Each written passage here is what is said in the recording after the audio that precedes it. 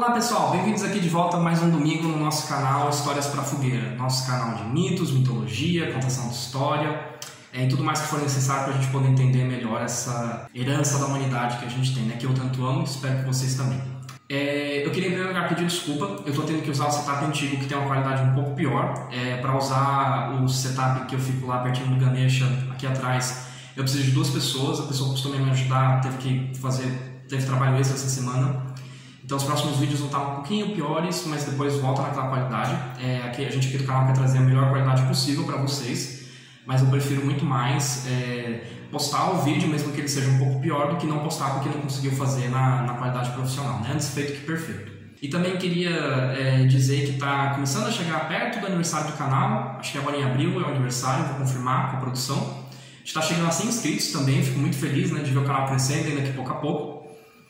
E também está chegando perto do 30º vídeo. Eu vou ver se eu faço alguma coisa especial para 100 inscritos. Se não der tempo, se eu passar um pouquinho, vocês me desculpem, tá?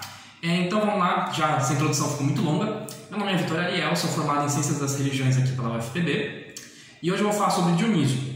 E a primeira coisa que eu vou dizer para vocês, como vocês devem ter visto na thumbnail, no título, é que Dionísio não é o deus do vinho. É uma daquelas grandes mentiras que a gente conta, né? É como dizer que a Mona Lisa é só um punhado de tinta. Tipo, tá certo, mas é uma simplificação muito grotesca. Então vamos lá falar um pouquinho. Nesse vídeo de hoje eu não vou trazer assim os mitos dele, como ele nasceu, o que aconteceu, eu vou trazer só alguns fatos, mas eu quero pegar essa característica principal dele, que é sim associada ao vinho, certo? Isso está correto, mas que a gente acabou simplificando demais, como muitos outros mitos que eu trouxe aqui. Então o Dionísio é um daqueles deuses bem queridinhos dos esotéricos, dessas novos movimentos religiosos. Um pouquinho mais pro final do vídeo eu vou explicar. Mas a principal questão é, o Dionísio, os deuses gregos no geral, eles encarnam forças, energias psíquicas ou da natureza, tendências humanas, naturezas humanas, alguma coisa assim.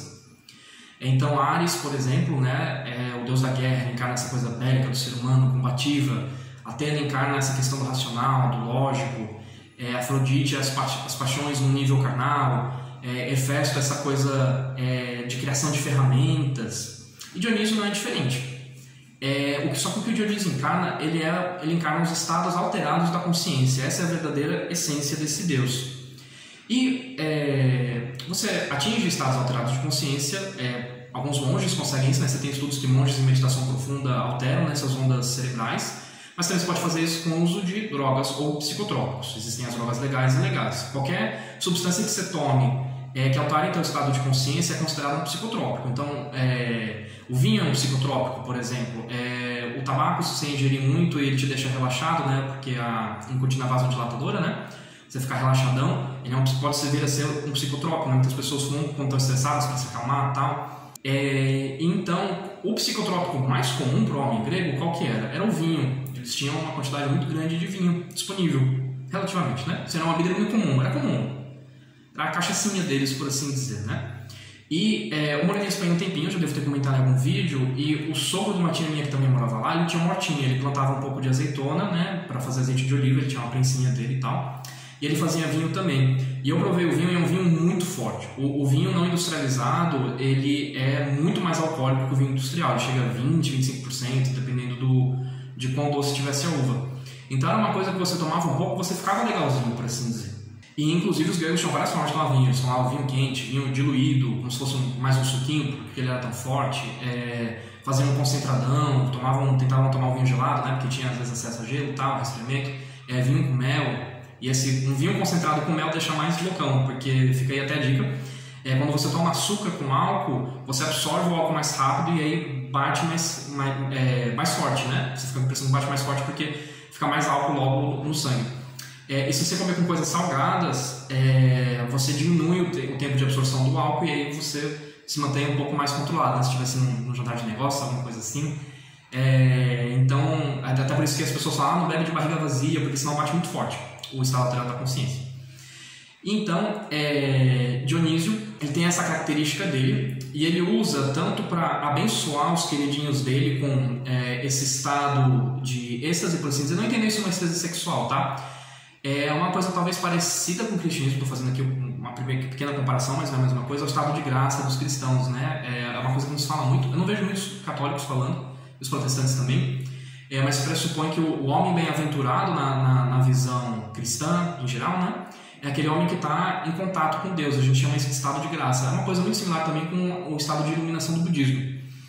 Então é nesse estado de consciência assim, aprimorada, por assim dizer, que você costuma ter ideias diferentes, ver coisas de um ângulo diferente, o como nós pensamos molda muito como nós vemos o mundo.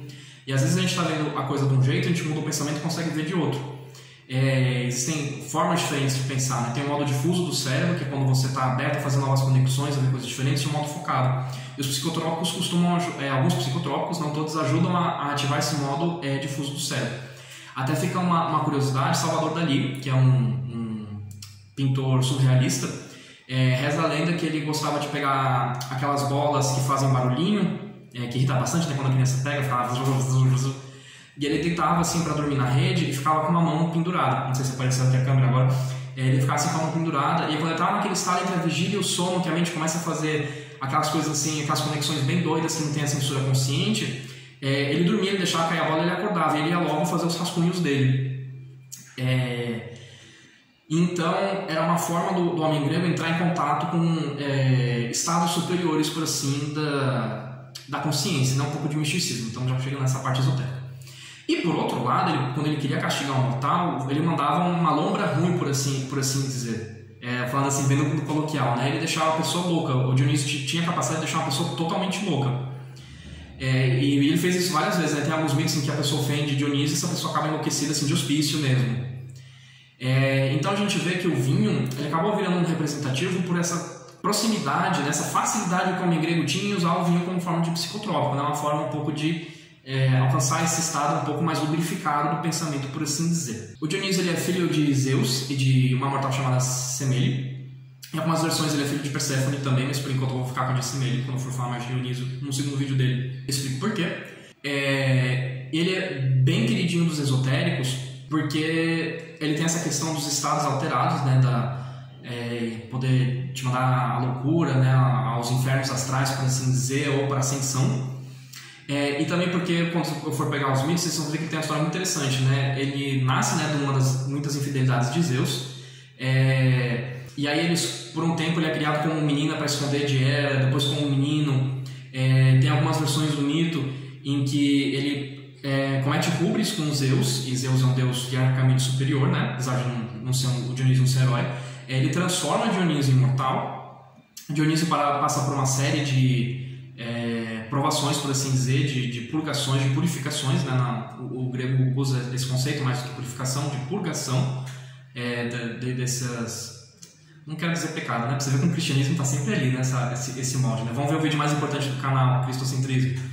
Essas transgressões, e aí ele volta a ascender como Deus. Isso para essas correntes esotéricas de reencarnação, que você tenta ascender novamente a um estado angélico, a um estado divino, eles gostam muito de Dionísio, porque ele é visto como uma figura de iluminação, né? De apoteose, é o nome correto de se transformar em Deus, se transformar em anjo. Eu acho isso uma interpretação bem legal. Quando a gente for começar, eu vou criar uma minissérie assim, só dessas questões esotéricas, como tenho prometido já há um tempo, e aí a gente vai ver isso melhor. E uma outra forma também que Dionísio tinha algumas seguidoras, que eram chamadas Menêades, que eram mulheres que estavam sempre em um estado assim, meio estéril. E quando o Dionísio estava de boa, elas participavam com ele das bacanais, né, faziam festas, né, isso de fato é uma coisa correta de se associar a Dionísio, apesar que a gente não deve julgar com essa mentalidade cristã de pecado, né, lascívia aí, a vida boêmia de Dionísio. O homem grego não tinha essa visão. Mas também quando ele queria castigar alguém, ele enlouquecia bem essas Menêades e soltava elas. Tem até um mito em que um mortal usou a Dionísio, né? E aí ele manda as Menêades em cima dele e é descrito que elas arrancavam assim a carne dos ossos dele, tipo, virou carne moída o coitado do mortal. Lembra? Não ofendam os deuses gregos, nunca acaba bem.